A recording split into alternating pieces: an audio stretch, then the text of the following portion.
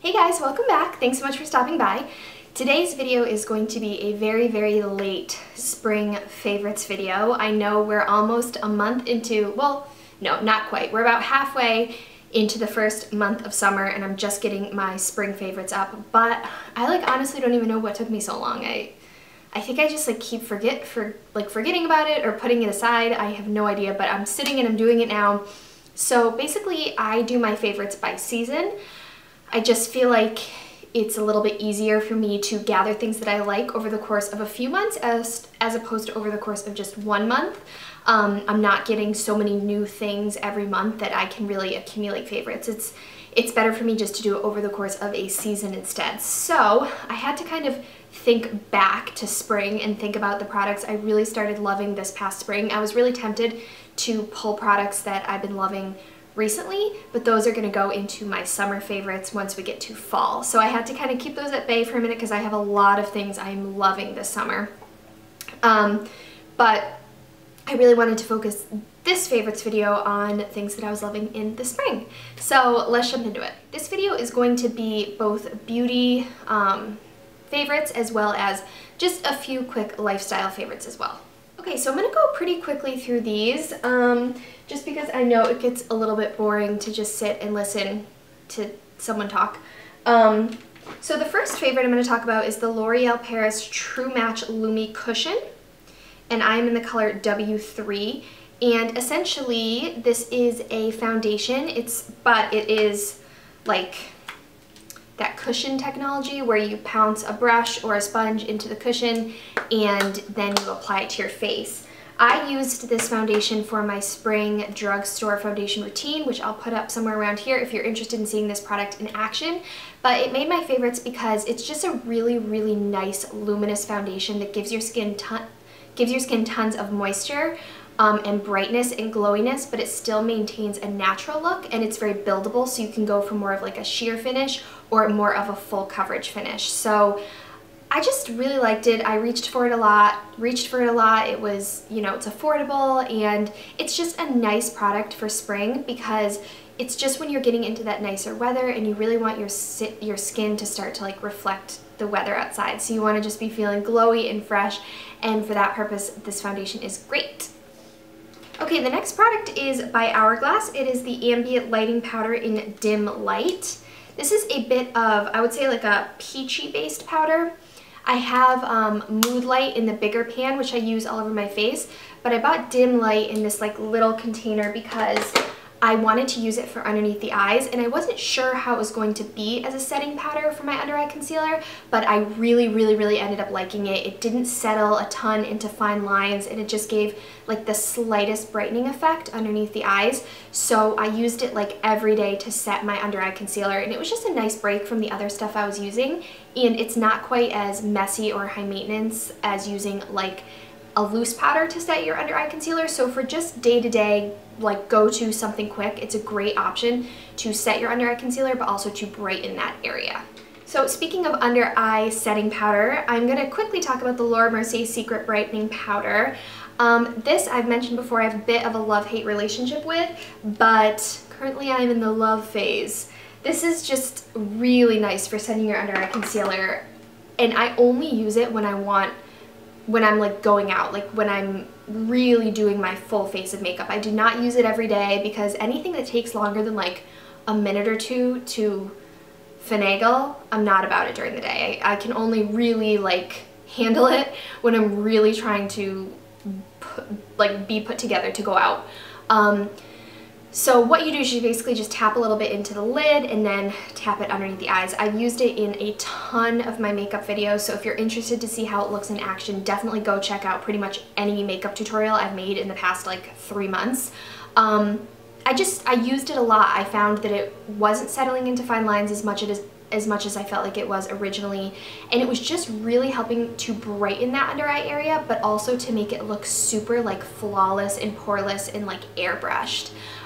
So I just found myself really rediscovering it and loving using it the second time around. I didn't love it at first. It stayed on my shelf for a long time, but I decided to pull it back out, and ever since then I've been loving it. What I will say about that powder is you definitely want to be wearing a very, very moisturizing under eye concealer if you have dry under eyes like I do.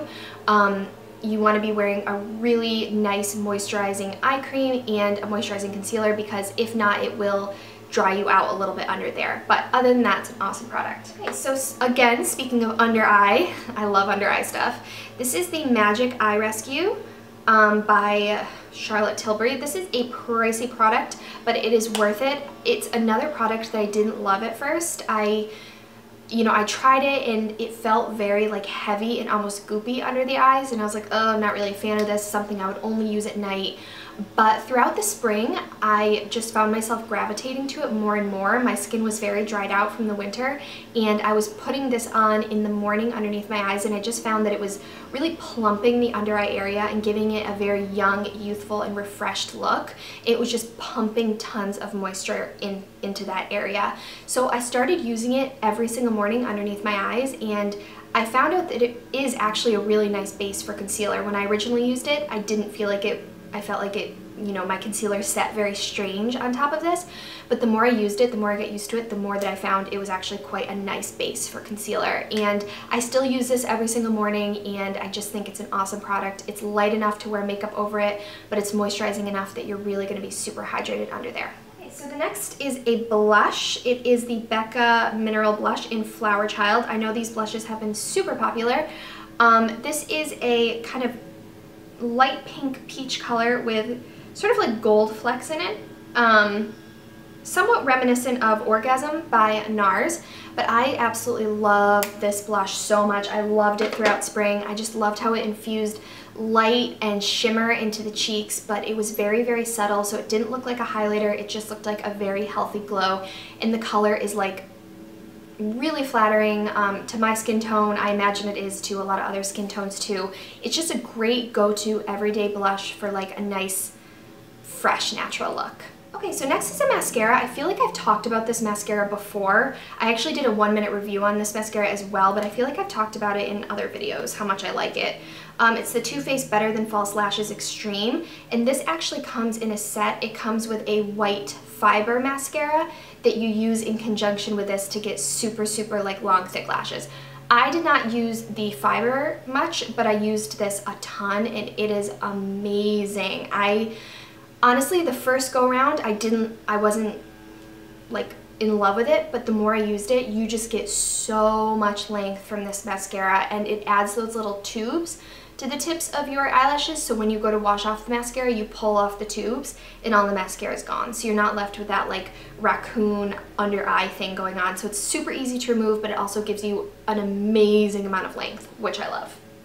Okay, the last beauty product, I think we might have like one more, is the Tarteist lip paint in Namaste. This is a beautiful neutral nude color with like a little bit of a pinky undertone, which I much prefer nudes with a pink undertone as opposed to nudes with a brown or orange undertone. I just think they look a lot better on me.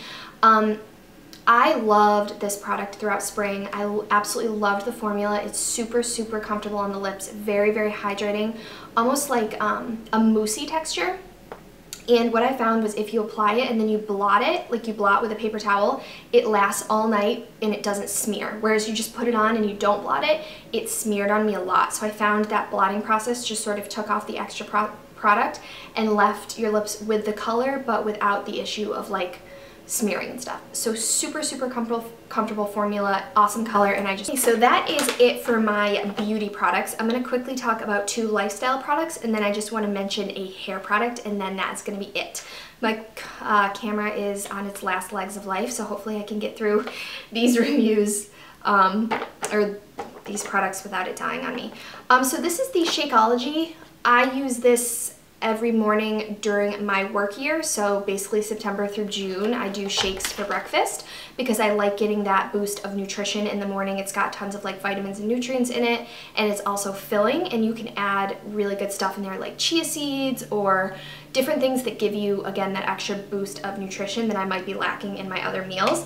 And I had been drinking the vanilla Shakeology. I've mentioned it in past favorites videos, but I recently tried the chocolate vegan, and I just wanted to quickly mention it because it's very, very delicious. I really like this flavor. I love mixing it with coconut milk and frozen cherries. It's just delicious. So I just wanted to quickly mention that because it was definitely one of my favorites in the spring. The other lifestyle favorite I have is actually books. I'm big on audiobooks. I have a bit of a commute to my job in the morning and in the afternoon, so I love putting on audiobooks. They just get me in like kind of like a zen state of mind. I just focus on the story and I'm not thinking about the traffic. I'm not feeling anxious. I'm just like vibing out to the story, and I'm just such a huge fan of audiobooks. So the ones I wanted to mention were the Strangers series by Jennifer Jaynes. I'm gonna insert some pictures up in here. And the books are Never Smile at Strangers, Ugly Young Thing, and Don't Say a Word. They're all by Jennifer Jaynes. I read, or I listened to all three of them. They're kind of like a trilogy, but you can read them or listen to them in any order you want. And I just loved them. I flew through the books. I read them all within like a month or two, which audiobooks are long, so that's pretty fast. They're just super addictive, I don't know, I kind of like dark, gritty stuff. I like stuff that makes you feel something. I'm not big on like, you know, well, whatever. I like books, I like murder mysteries, I like books with a bit of grit to them, and those definitely have that, and I just really liked them. So that was 100% a favorite of mine for the spring. Okay, so the last favorite for my spring favorites is actually a shampoo and conditioner. This is just the shampoo, but it is the Pureology Serious Color Hair Hydrate shampoo. And I love this shampoo and conditioner. I could not go this favorites video without mentioning it because it's for color treated hair. And a lot of times when I've tried shampoos that are for color treated hair, they don't kind of like lather up, and I know that's because they are missing some of those ingredients that are less healthy for your hair, so lathering isn't necessarily a good thing. But I really like this one because it is specifically for color treated hair, but it lathers up enough so that you really can feel it like working into your hair.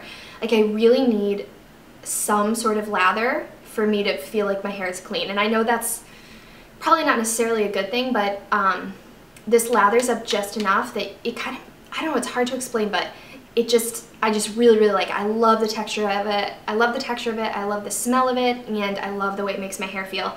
The conditioner that goes with this is also amazing. It almost has like a menthol-y smell to it, and it makes your scalp kind of like cool and tingly, and you literally need like the teeniest amount, and it goes super far, and it just leaves your hair feeling silky and smooth and soft. So I am a big fan of this shampoo and conditioner. I got it at Ulta.